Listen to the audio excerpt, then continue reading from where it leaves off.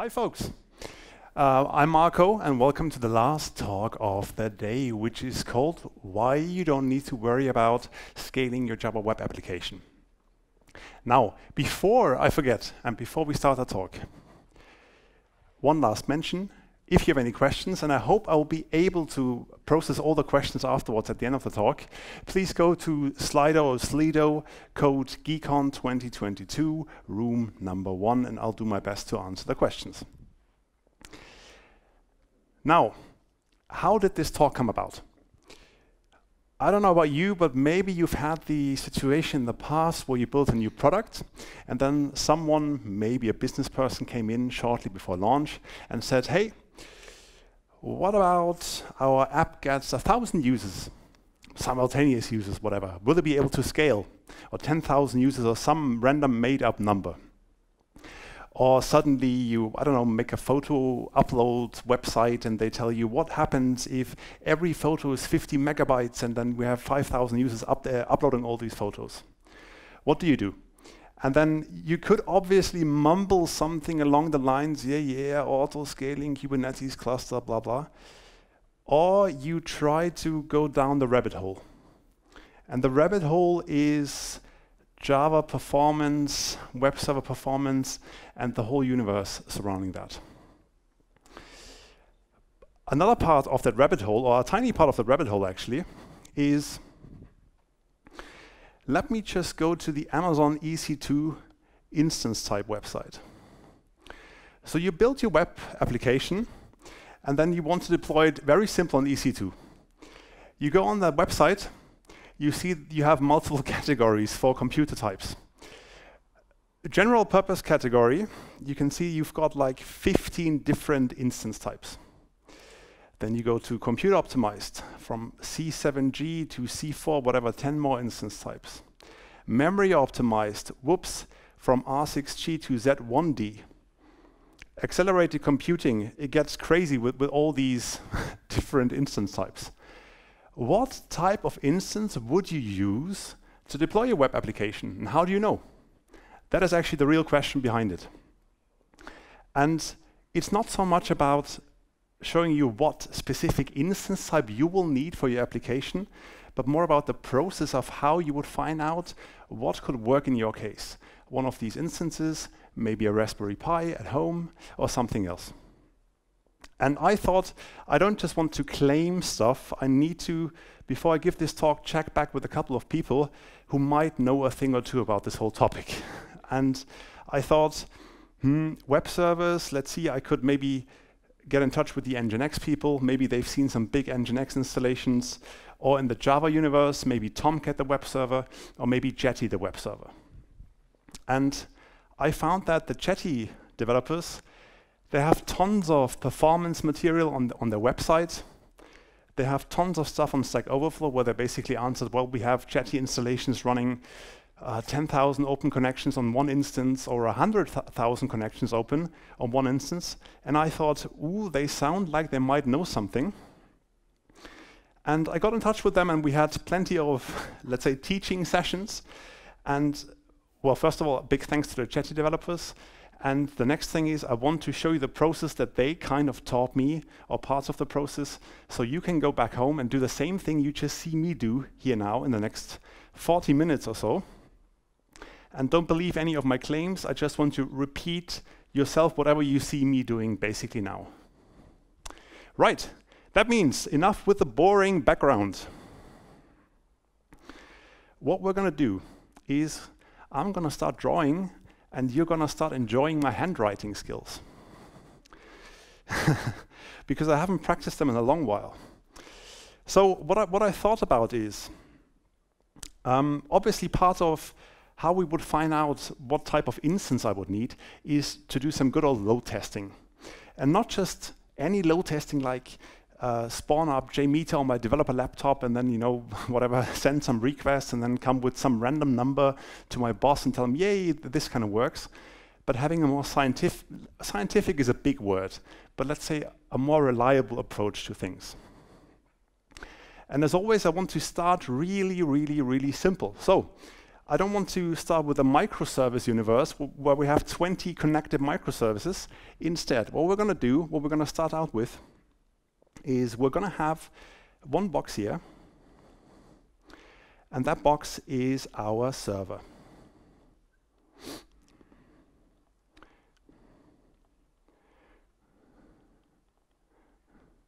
Hopefully you can read that. I try my best. Well, it's pretty big. The server is going to be to keep things real simple. What we're going to do is we're going to use an embedded Chatty web server. You could, in fact, use any web, whatever you want, but Chatty is just a couple of lines of code to boot it up, and then you're good to go. You can also use embedded Tomcat, whatever have you. And then let's assume our business application at the moment, we're not working for Twitter scale applications. We're working for a boring company making boring stuff.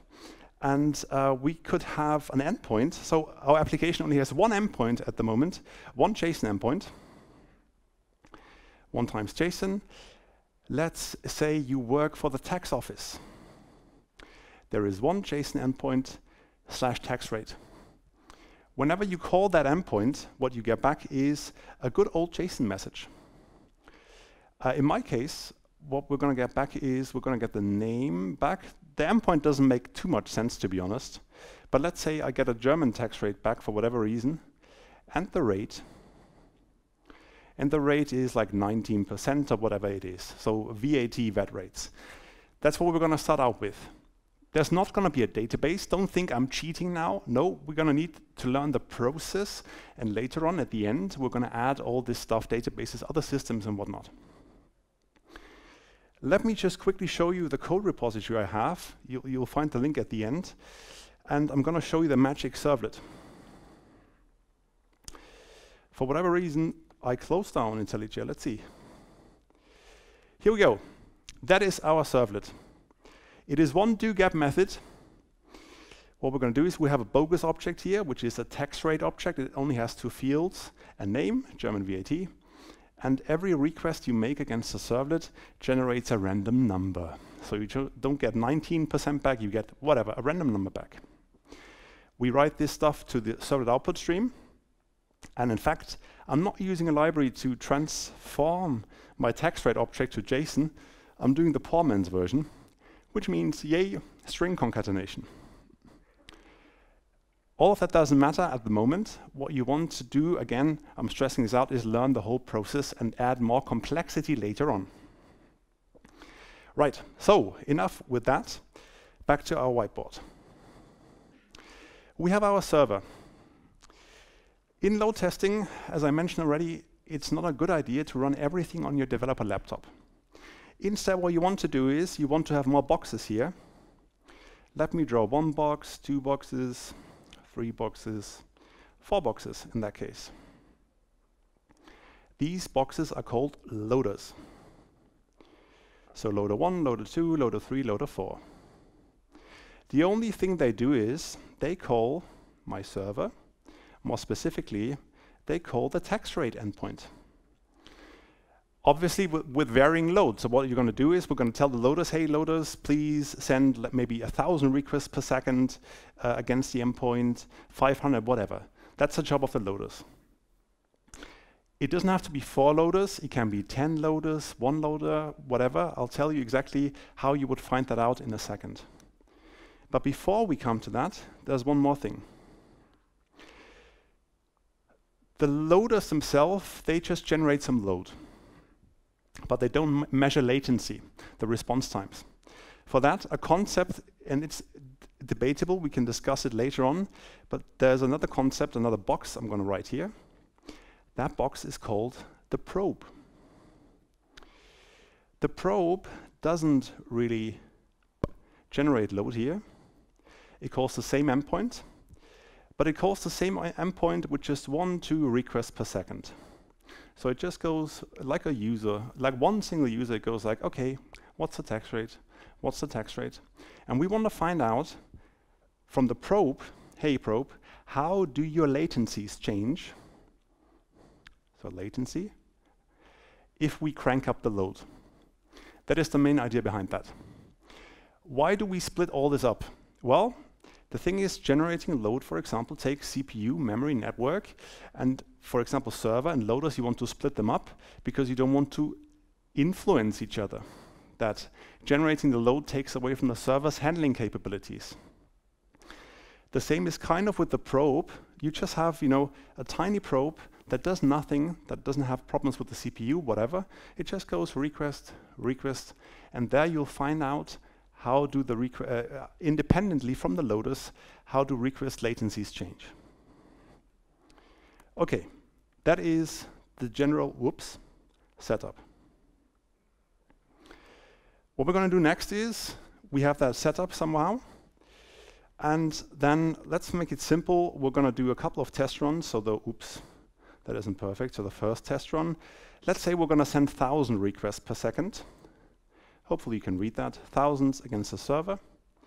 And we want to find out, hey probe, how long does it take for you to get answers?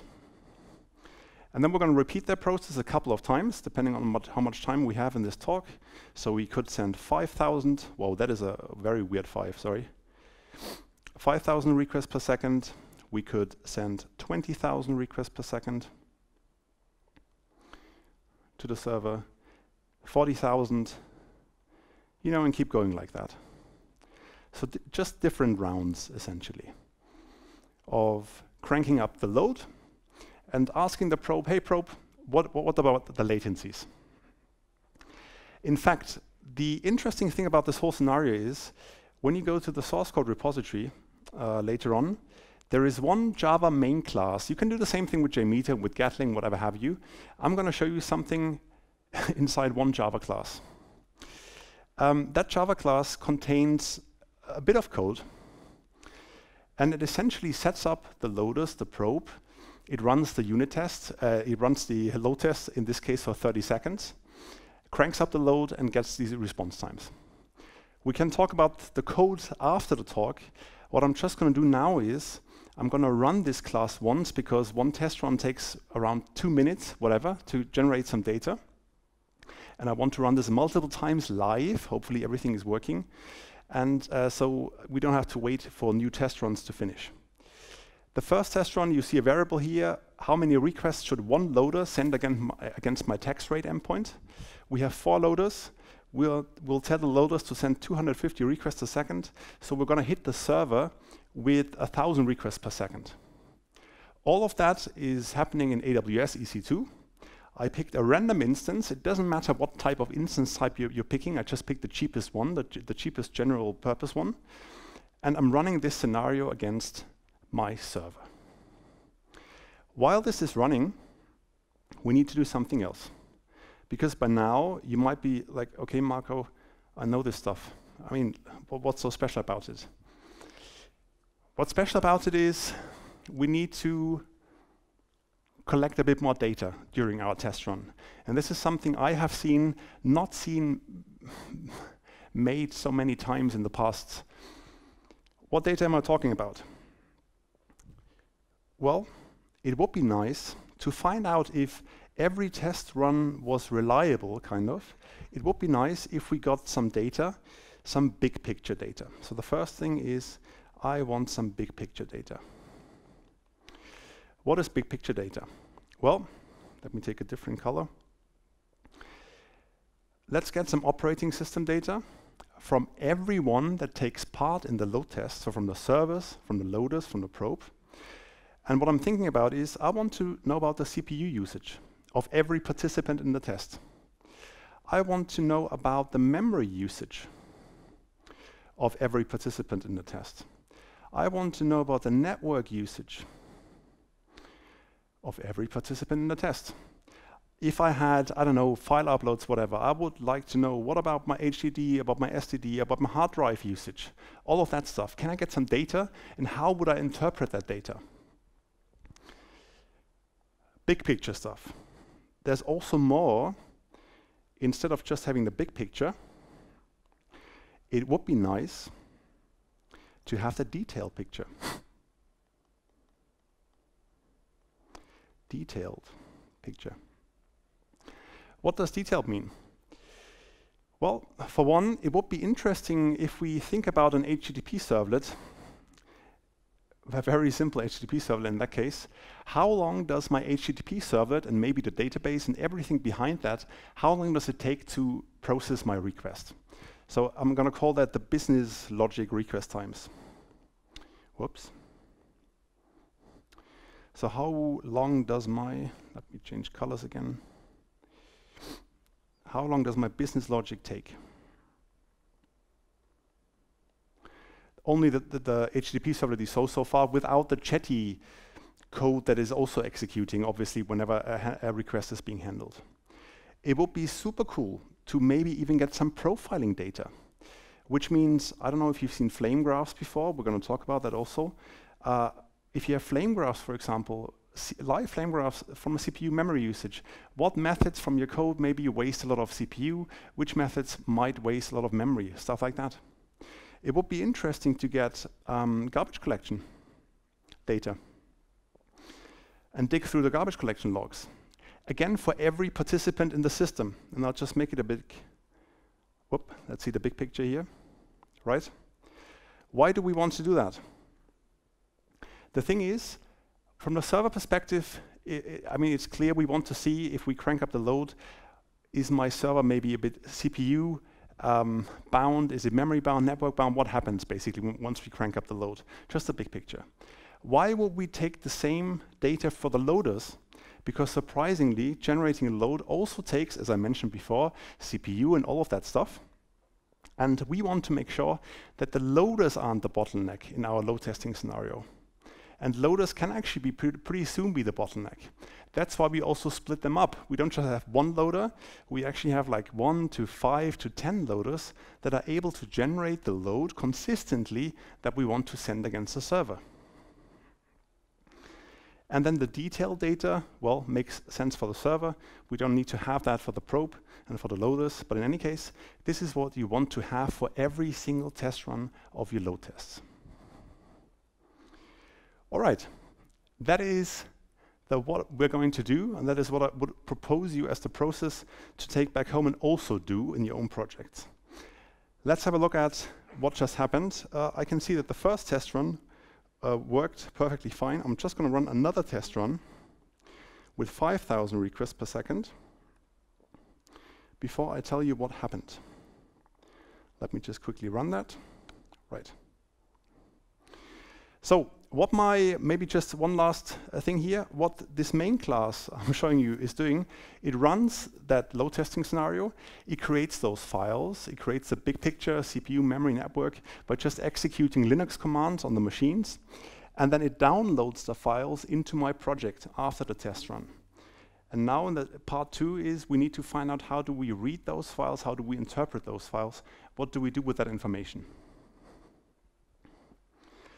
When I go back to my project, and this is, I understand it's the last talk of the day, you will see some data now, and I'll try to make it as nice as possible for you and walk you through all this. If you use my project, you'll find the results folder. After every test run, a new folder gets popped up into the results folder in my target folder. And you can see I have a folder for my test run that's a timestamp at 7:16. And I also have a general folder plot which summarizes all the test runs together. I'm going to start with the plot.html file here because we're going to see it a bit more often in the next 20 minutes. Let me open it up. Right. What do we see here? Well, first of all, we have a histogram. We can actually debate if that is a histogram. It's I had that discussion many times before. It is a high dynamic range histogram. What you see here is a blue line. The blue line tells you, well, the test run has been 1,000 requests per second. So the loaders hammered 1,000 requests per second. The blue line, however, is the requests that the probe made. So not the loaders, but just the probe. On the left, you see the latency in microseconds. So what you actually see here is that the probe made requests, like these 1, 2 requests per second. They took 1,000 microseconds, 1,500 microseconds, so 1 millisecond, 1.5 milliseconds, which is absolutely nothing, but it's expected because our server doesn't do anything. So that is the left side, and the y-axis, and the x-axis is the percentile.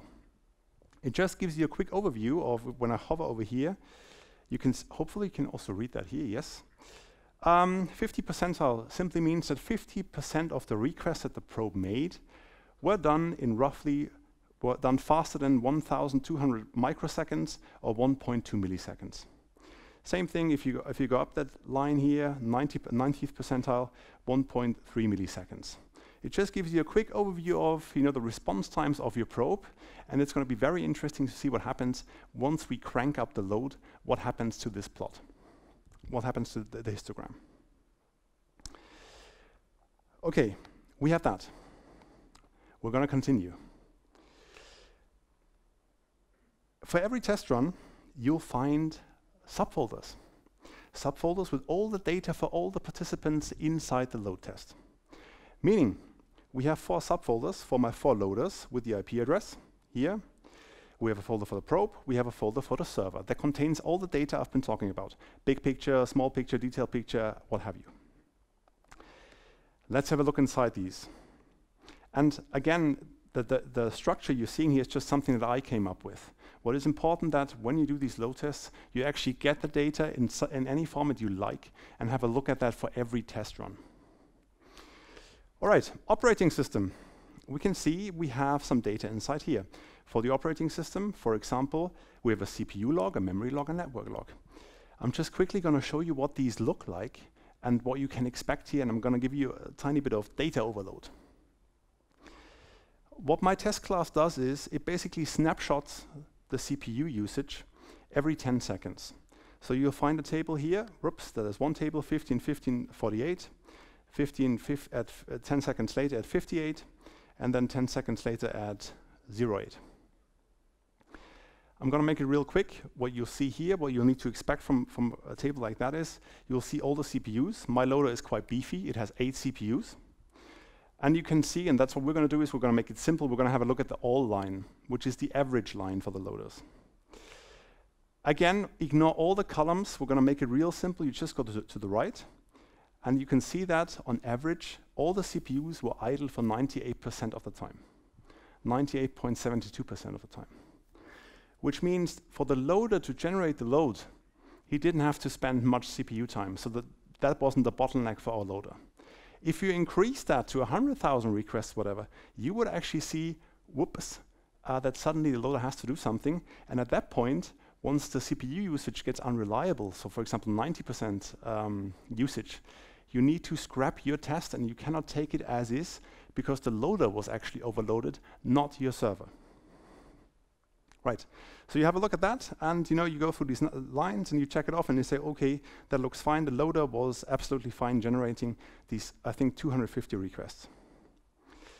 Then let me, by the way, I just saw that we have another test run that finished. Let me just execute one more test run. And sorry, it's a bit switching back and forth because I wanted to do it live. So I'm just going to generate a new test run with 5,000 requests per second. Right, like so, 5,000. So now we're executing 20,000 requests a second against our endpoint. Okay, up next, memory log. Big picture.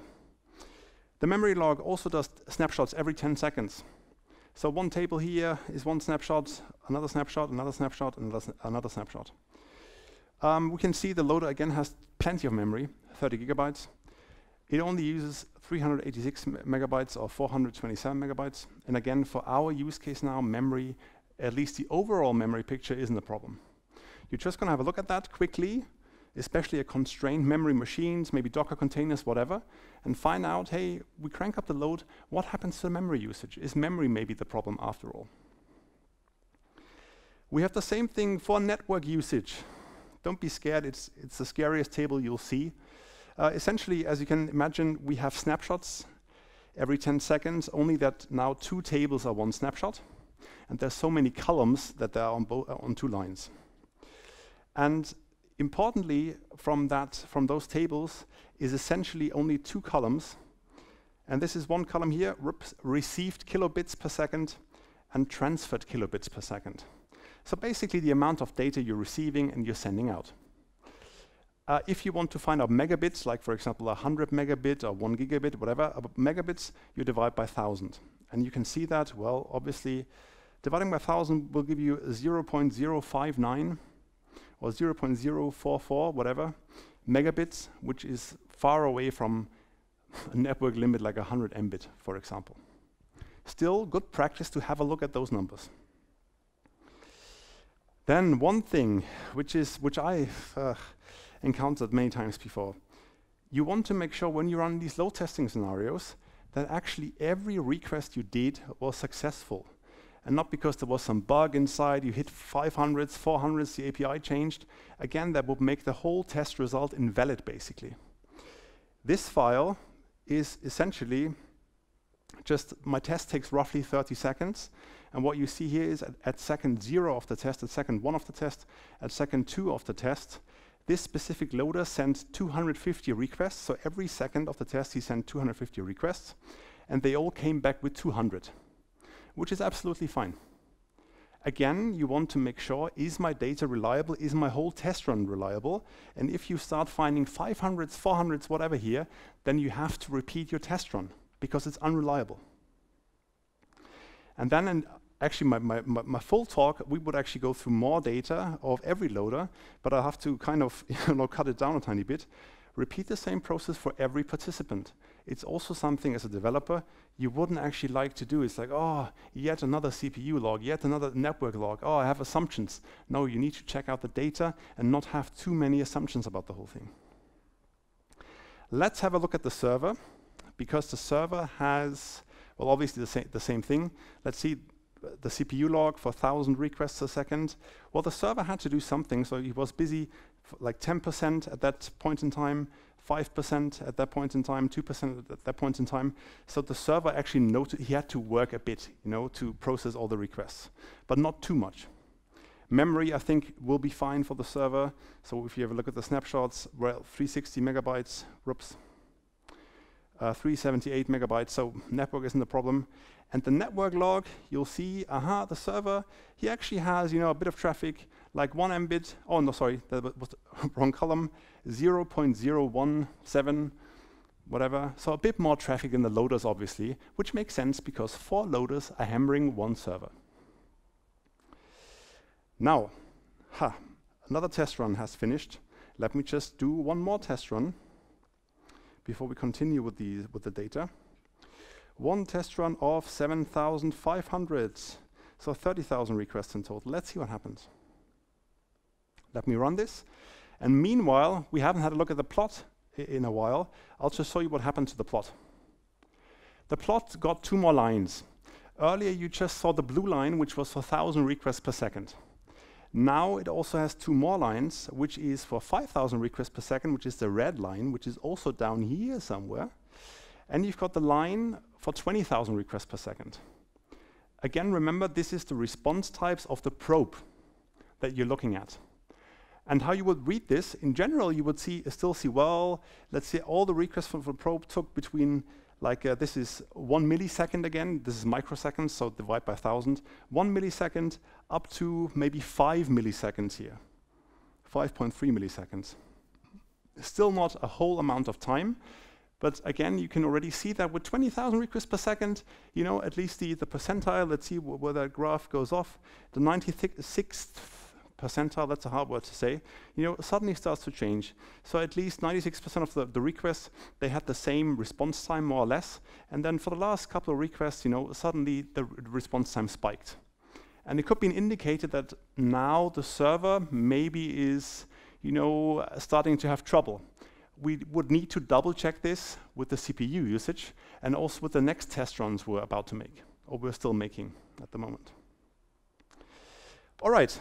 Let me switch back while this test run is still running, because we haven't quite checked out all the other data yet that comes with the server.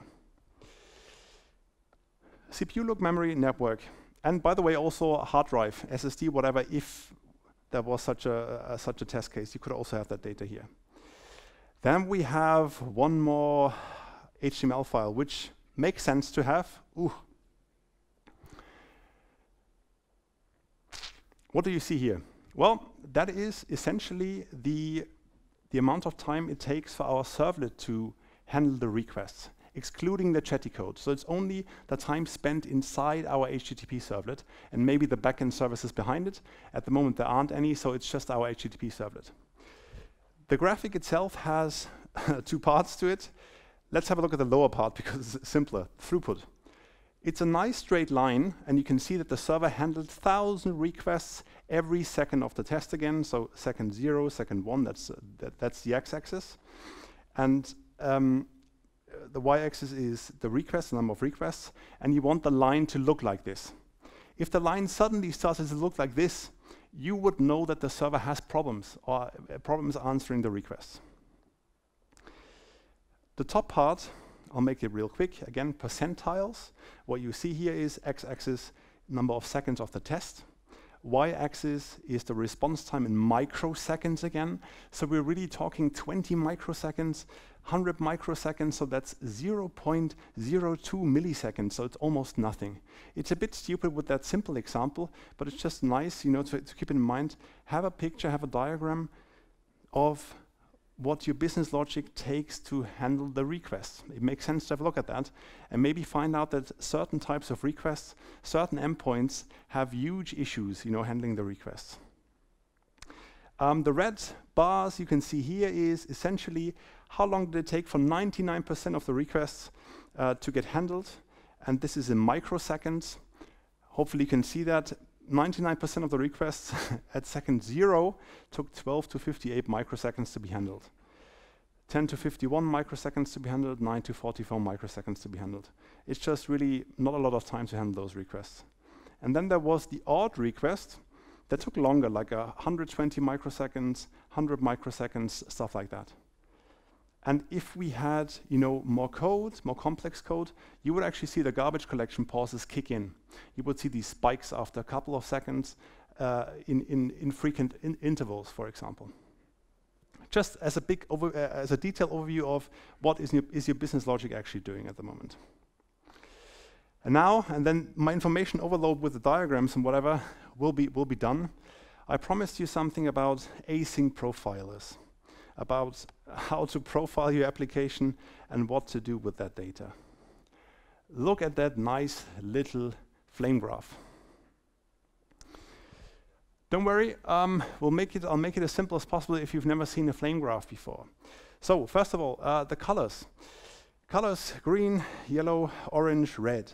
What you see is the Java code that you're executing is in color green. Red color, yellow color, orange color is the operating system, the code of your JVM, and the kernel code, the kernel of the Linux operating system, actually, what kind of code they're executing to handle your requests, and we can ignore these other colors for now. We just want to focus on the green color. Then this is a flame graph of the CPU usage, and it gives you a relative picture of how much time was spent, how much time did my CPU spend, not in absolute numbers, but in relative numbers, to handle those requests that I sent, my text rate requests. And well, Chatty consists of a thread pool, so actually everything it does is it calls thread run over and over again. That's why you see, you know, this big green bar down here saying, well, I'm just running threads. Most of the time is spent running threads. Makes sense. But we want to find out how much time was spent in my plain Java servlet, and thankfully, you can actually search on that page, plain Java servlet. Can you see that small highlight here in violet? And it just gives you a quick visualization of from all the handling time that my CPU actually wasted, let's say like that, this tiny block was spent in my HTTP servlet. If I did more work, if I did more CPU-heavy work, it will obviously look a bit different, but in our case, it's just a tiny, tiny percentage. You can even drill down a bit more, and then you'll see inside my plain Java servlet doGet method, where was the time spent, the CPU time in that case? And it was spent about a third in my text rate to string method, which concatenated the JSON file, the JSON. Then generating a random number was the biggest part that was spent. And then, you know, a couple of jetty, I don't know, setting the content type or whatever. Again, it just gives you a quick In this case, it might seem a bit nonsensical because not much time is being spent here. But for real applications, it might make sense from time to time. Have a look at the detailed picture. How much time is being spent from my CPU and memory-wise in different methods for different requests. Stuff like that. All right, let's see what happened with our latest test run. If that, yes, it finished, and you might have guessed, right, we're going to have a look at the plot. The plot. Actually, let me just do one more thing because I just saw that I just kept on talking. I want to run one more test run with 40,000 requests in total. Let me just see if that worked. Right, so it's running. Good. The plot so far, going back to the plot, it's interesting because what the plot actually shows now is, you know, the yellow line with the 20,000 requests per second, you saw there was some change in the percentile. With the 30,000 requests per second, for whatever reason, suddenly the line is pretty close to the other requests. And we would have to find out why that actually is. Was there maybe like some hiccup? Did maybe my probes hit the endpoints during a GC run or whatever?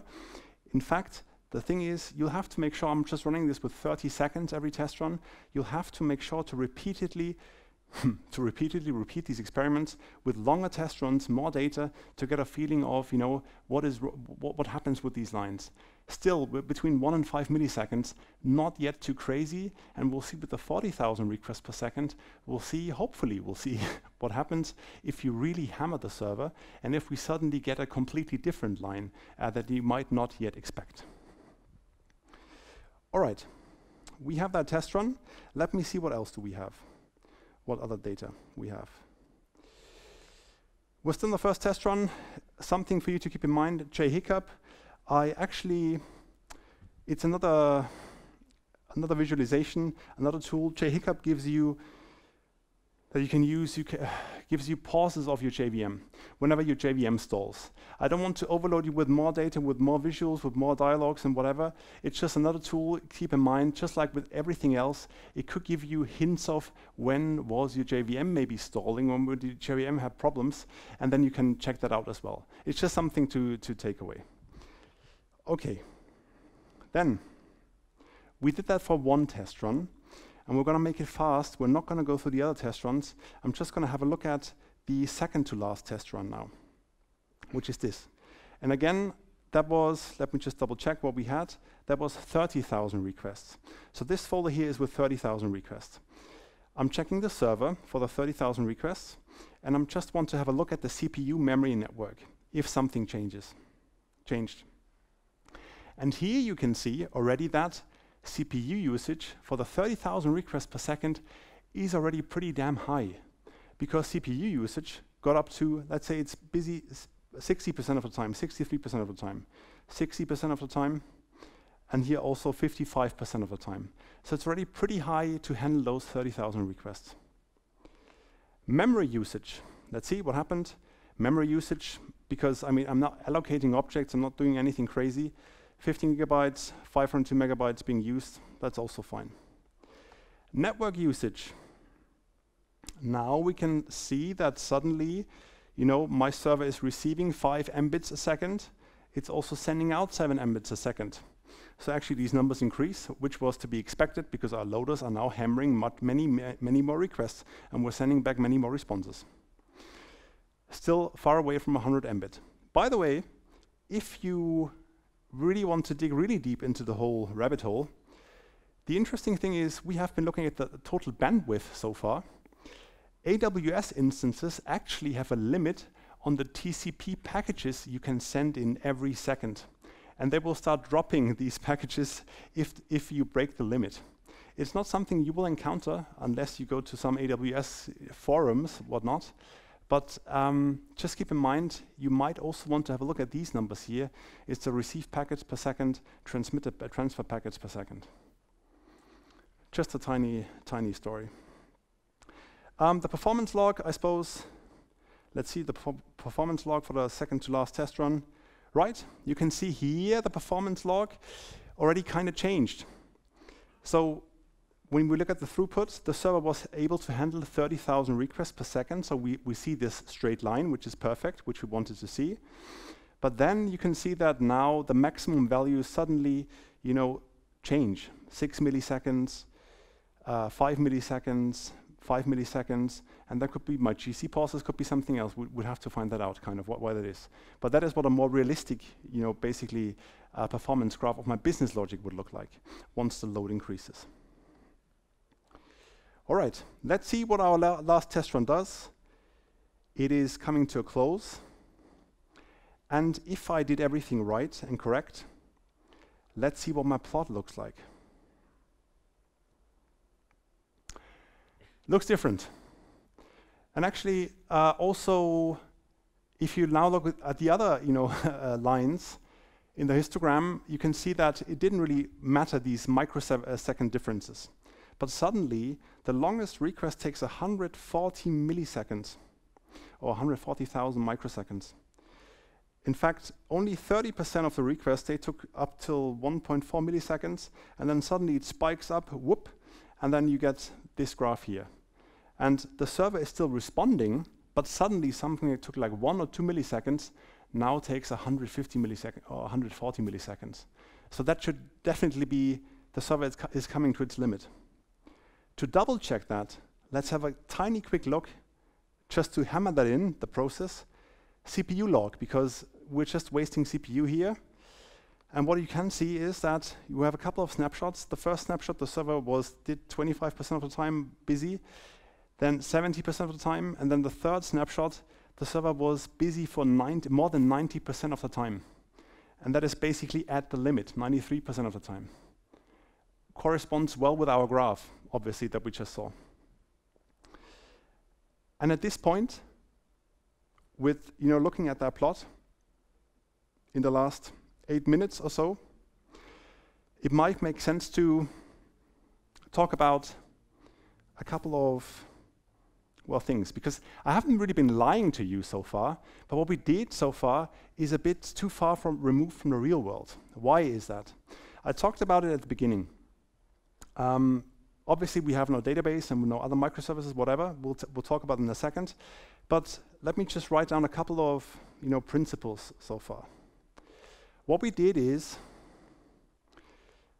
we focused on absolute numbers.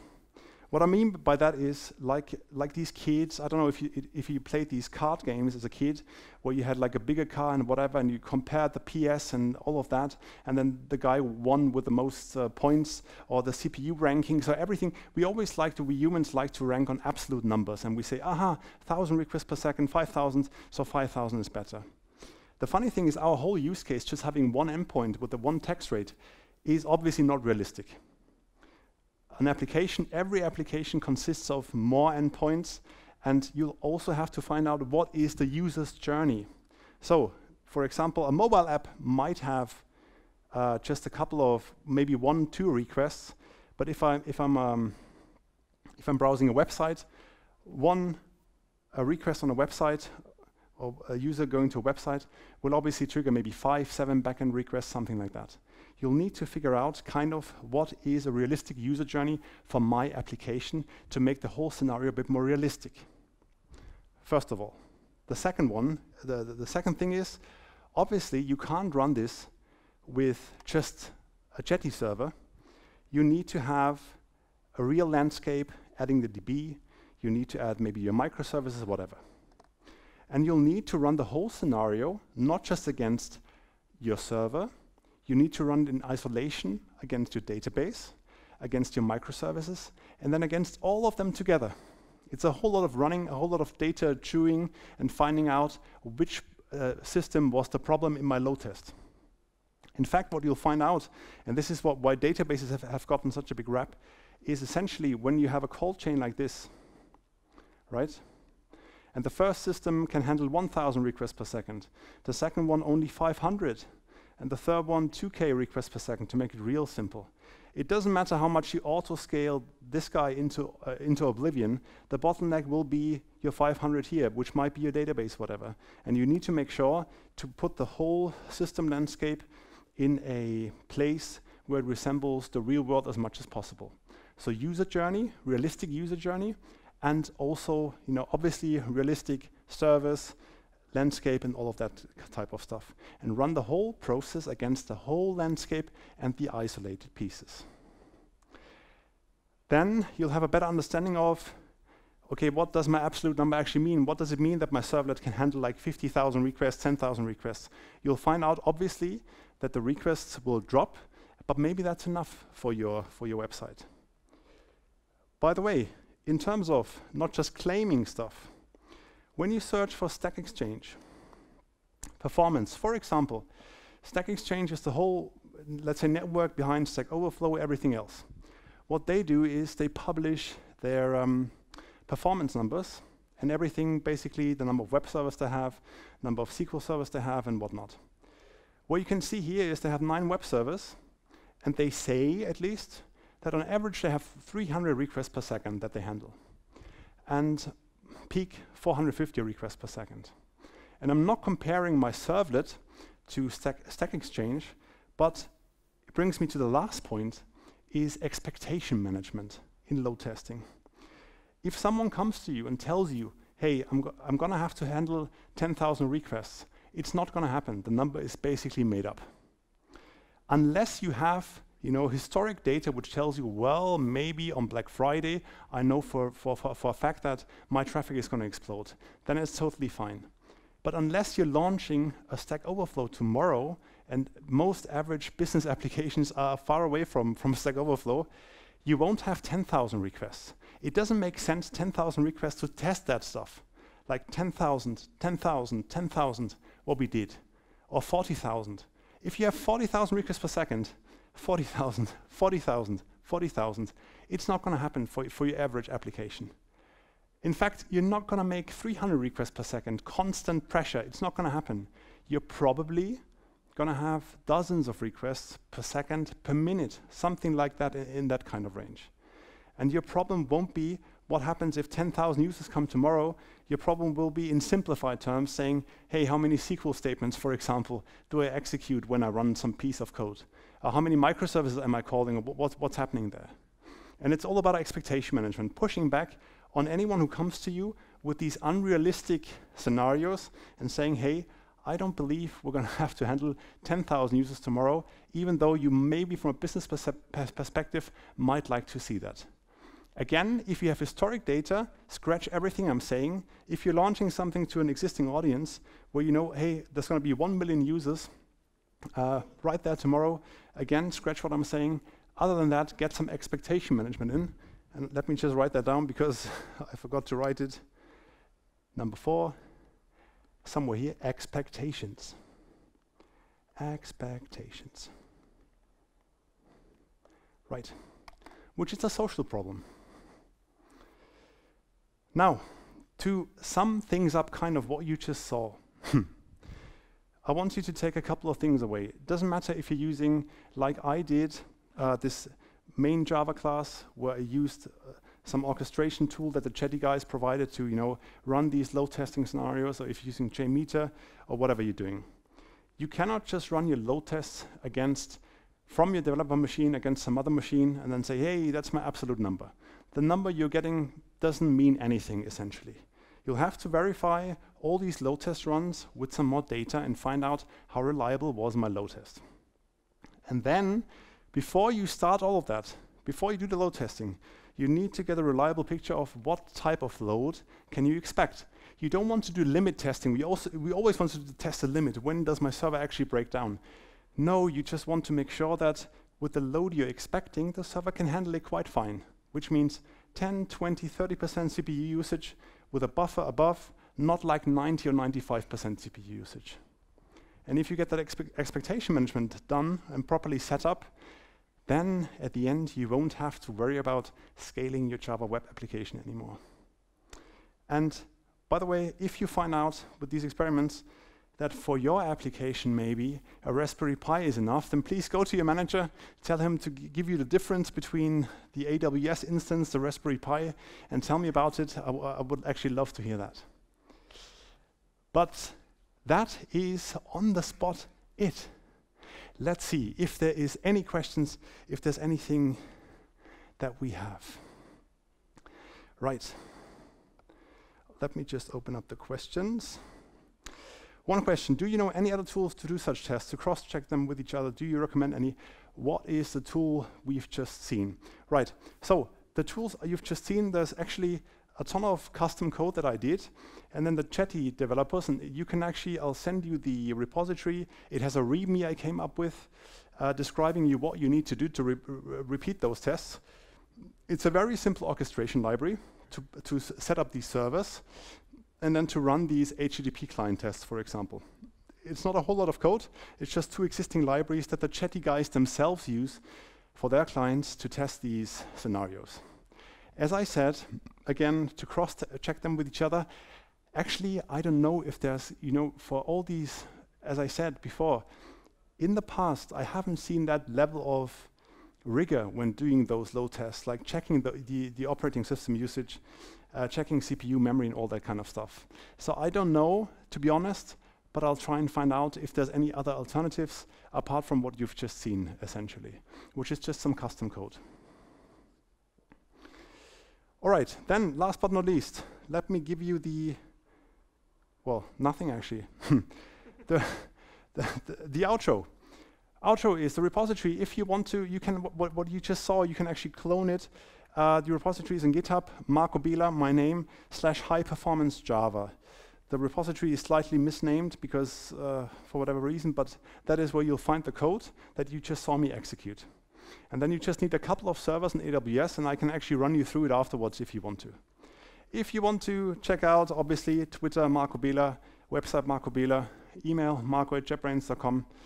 Get in touch. You can ask me questions anytime. I will try and answer. And I think that's about it. Thank you for listening. I hope you learned something.